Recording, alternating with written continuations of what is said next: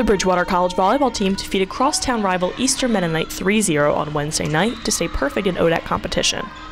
The Eagles, who are receiving votes in the national poll, jumped out to an early lead in the first set and took control to steal the win behind serves from Taylor McNeely and 5 of Rachel Gaston's 16 kills in the first set alone.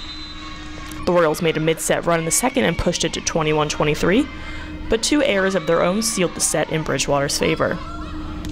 The Eagles continued to control the momentum in the third set, and Emily Hanger sealed the 3-0 win with back-to-back aces.